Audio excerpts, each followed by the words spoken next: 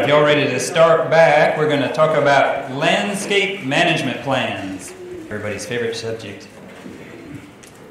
And to start us off will be Leigh Peters. She's the certification manager, if I can say that correctly, certification manager for the American Forest Foundation. By the way, I'm Russell Hughett with the South Carolina Forestry Commission. Should introduce myself as well, right? So Leigh works with the American Tree Farm System to ensure credibility of the program. She's a graduate of Auburn University. Any other Auburn grads? Go War Eagles? Oh, there we go.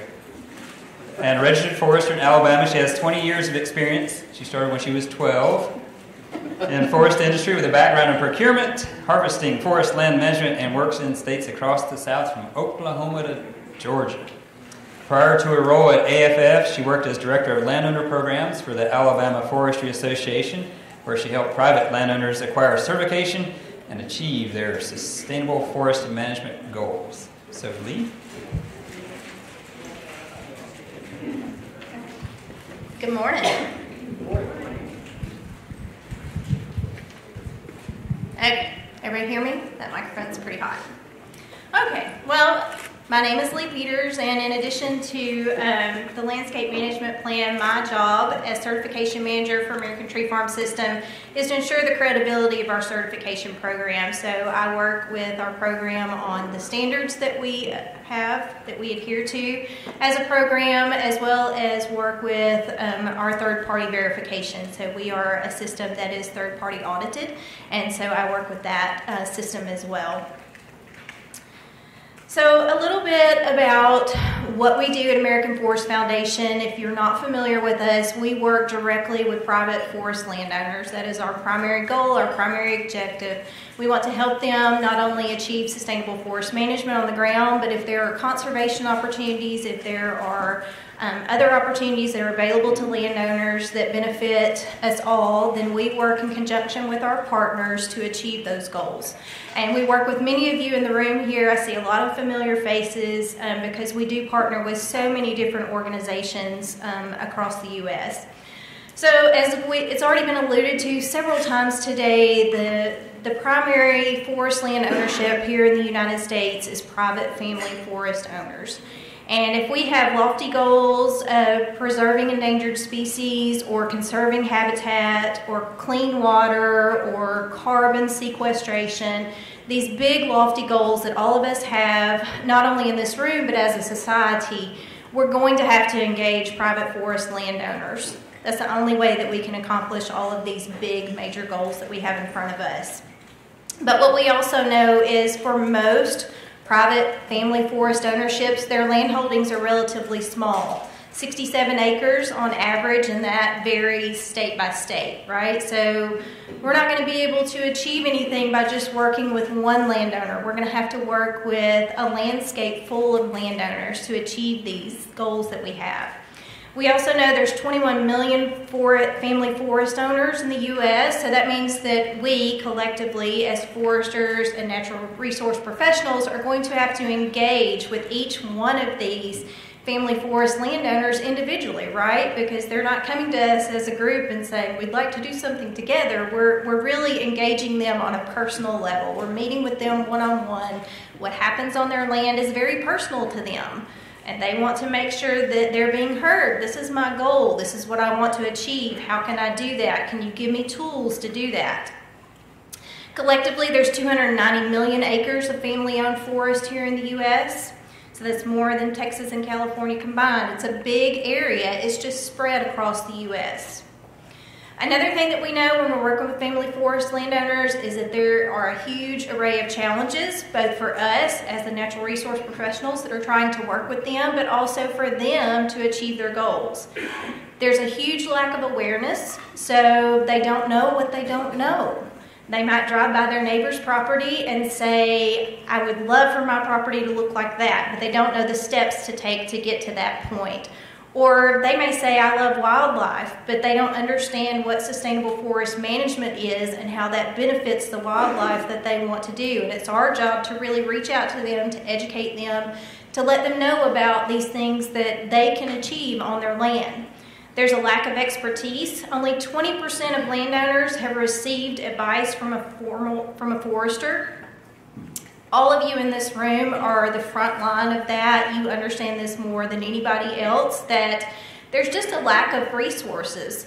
I know, so I live in Alabama, and currently in Alabama, you know, we face challenges. I know the Forestry Commission faces challenges of just having a forester present in a county. Not all counties are covered by a forester. I'm sure it's the same in other states as well, that we just have this unequal ratio of landowners that need assistance and need professional advice and need to meet with a forester, and the number of foresters that are actually available to that landowner. For us, in American Tree Farm System, we're a certification process, and it's time consuming. So a forester gets a call from a landowner, and from start, introductory meeting, walking the property, to the point that they get a personal stand-specific management plan written for them, can be 2 to 6 months. In some cases, it could even be more if that particular forester in that particular county has just a backlog of landowners that are really wanting to have a management plan. And then in addition to that, there's just a high cost. There's a high cost for some state landowners. It's the cost of getting a management plan done. For others, it's the cost of the action actually taking place on the ground. Everything that a landowner wants to do takes money and resources, and in a lot of cases they just don't have that, or they don't know where to go for that cost assistance. So American Forest Foundation started looking at this and going, well, we want to serve as many landowners as possible to achieve all of these lofty goals that I mentioned earlier, where we're doing conservation work and we're promoting sustainable forestry, and we're really helping landowners on the ground, because we have a huge network of landowners and foresters that work with us. But we also know that this individual management plan, which is what has historically been used, was not only for tree farm, but for any type of cost share assistance that a landowner was going to go for, if they were going to apply to be a part of forest stewardship program. Anything that a landowner wanted to do required them to have an individual management plan for their piece of property. But what we also knew was that for foresters, it could take them, depending on the property size and whether they had a great template to use or if they were writing it from scratch, it could take 40 hours, it could take 60 hours, it could take 80 hours to write these management plans for these landowners, because of just the time and intensity it takes to meet the requirements of all these different programs that the landowner wants to be a part of. The other thing we know is that these management plans, I think it was alluded earlier, is not what affects change on the ground. So in other words, you have a landowner and they want to do something on their property. For the most part, they're not going back and reading this nice management plan that a professional forester has taken 40 hours to put together for them. They're going back to that professional forester and saying, hey, I think I want to do this. Can you help me? And so with that, we started looking, okay, well, if the management plans are really a time burden for our foresters, and we're lacking foresters to work with the landowners, and we know that this is a barrier to participation, and I just realized that you guys aren't seeing the same thing I am. So going back about 5 years ago, when American Forest Foundation started looking at the idea of a landscape management plan, they started this idea with, hey, what if we develop this plan that could be used for the tree farm program to enroll landowners in this program? There was a need there. And so the first thing they did is make sure that this was going to be a credible idea, because we are third-party audited as the American Tree Farm System, and so we wanted to make sure that it was going to hold up. And so, in fact, the landscape management plans are endorsed by PEFC and American Tree Farm System guidelines, and I'll go into it a little more detail, but Florida and Alabama, their landscape management plan and landowners enrolled in those plans actually recently in 2019 went through a PwC assessment, and so I'll talk a little bit more about that.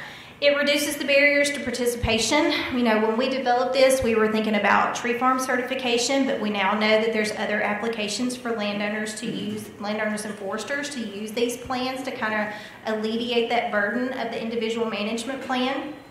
It's cost and time effective, so instead of Foresters working solely on the bulk of their time on paperwork, they can really focus their efforts on the ground, to spending time with the landowner and really having that conversation, building that relationship, which is going to then affect changes on the ground. We can use these to demonstrate impact and conservation opportunities. So it's been mentioned earlier about some of the conservation activities that American Forest Foundation does, and we can use these landscape management plans as a tool. And we can say, okay, we have so many landowners that are working on all these different conservation projects, and it just gives us another way to kind of engage those landowners, whether they're interested in tree farm or not. It gives us another opportunity to engage those landowners. So the landscape management plan components, it's basically an aggregate of all the information that you could ever need for a forest application within the defined scope of the landscape management plan.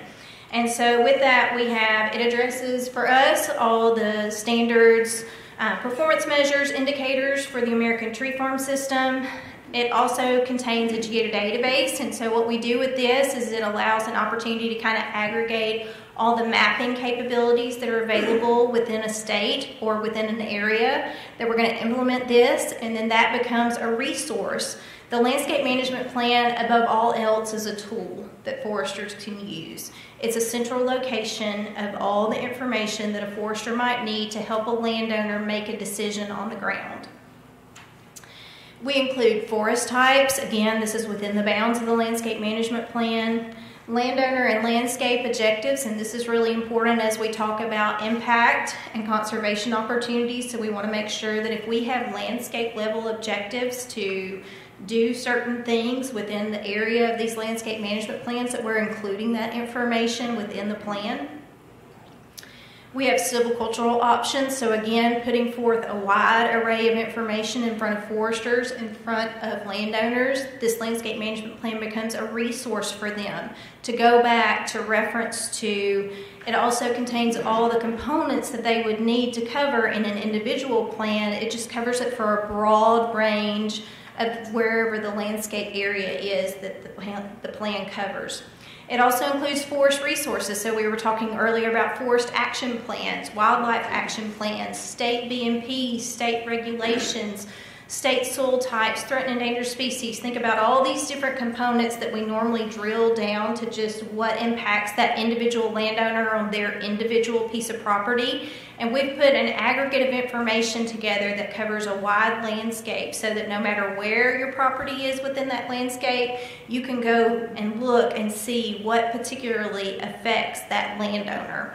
But it's all put together, therefore saving the forester time, but also providing just this valuable resource to the forester. So some questions about how this works. So prior to meeting with the landowner, the forester takes a look at, so I talked about that geodatabase, so he's got some spatial data in front of him.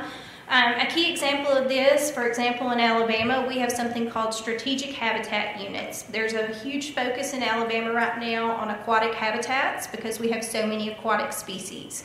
And so part of our geodatabase for Alabama includes those strategic habitat units. So a forester, prior to going out to meet with the landowner, can go to that geodatabase, look and see where their property is, what might affect that landowner that they hadn't considered before. And a lot of it's local knowledge the foresters already have, but if they don't, then this is kind of, again, that one-stop shop where they can go and look at these resources. And then they go and meet with the landowner. And the idea behind this is they identify the landowner's objectives, no matter what they are. They talk to them about other things that need to be considered. So perhaps the landowner has gopher tortoise on their property, or perhaps they're located in one of these strategic habitat units. Perhaps they have some lofty goal that they want to, preserve some species on their property. And so this really gives them all the information they need. Again, focusing on the relationship between the forester and the landowner. The paperwork is all put together in that landscape management plan. So the forester has professional knowledge, but then he can also reference back to the landscape management plan and give the landowner advice. Then for the American Tree Farm system, we capture that individual landowner's information in our inspection form, but for other states that are using the landscape management plan for tree farm and for stewardship, they have other mechanisms that they capture that information for the landowner, what specifically applies to their piece of property, what they need to know, if there's any takeaway information that landowner needs. And then the idea is the landowner then acts on that forester's advice and the relationship continues. The forester likes this because he gets more time on the ground, less time doing paperwork. The landowner likes it because the forester comes and gives him pieces of information. We had an example again in Alabama where the forester met with the landowner. The landowner was so excited that he was part of a strategic habitat unit that he wanted to know if he could get a sign to put out on his property, because he was like, well, this is great. I didn't even know that there were threatened and endangered species in this little creek that runs through my property. And so just one example, but it really is focusing on the connection between the forester and the landowner. So we currently have 2 landscape management plans that have been implemented. We have several more in development. You'll hear from these guys and about what else is being developed on the horizon, but let's start with Florida. It was the pilot program. American Forest Foundation piloted this concept in the Florida Panhandle and saw just tremendous results, and I'll leave it to Jen to talk more about Florida specifically, but just had tremendous results, a huge positive feedback in just the process and the procedures. And so then Alabama decided they were going to try to develop and implement a plan as well. And in Alabama's plan, it was housed by the Alabama Forestry Association. Again, each state looks different, who houses the plan, how they finance the plan. I just encourage you, if your state's looking at this, to talk to several other states that are looking at developing and implementing a plan, because there's multiple resources out there to consider if your state's considering this. So both of these states implemented in 2018, and so they were implemented for a full year before they were assessed by a third-party assessor in 2019. And I'm pleased to say that both of them went through the assessment with no major nonconformities. So the plan is proven that it works, that it can be used to offer certification to landowners, but we also know there's other applications, such as forest stewardship, that this could be used for. And so to talk a little bit more about the results, well, first I'll just tell you, if you're interested in looking at Alabama or Florida's plan, both of them are publicly available. So you can go to the website here at Alabama Forestry Association, and I'll be sure and send this out, so if you want to share this via email. But if you're interested, take a look. So within both of these, you'll see a copy of the landscape management plan, the spatial data links, that geodatabase I was talking about, a forester's guide on how to use the plan. So we want to put some information in front of foresters if they're choosing to use this tool, and then a web mapper. And then for Florida as well, stuck.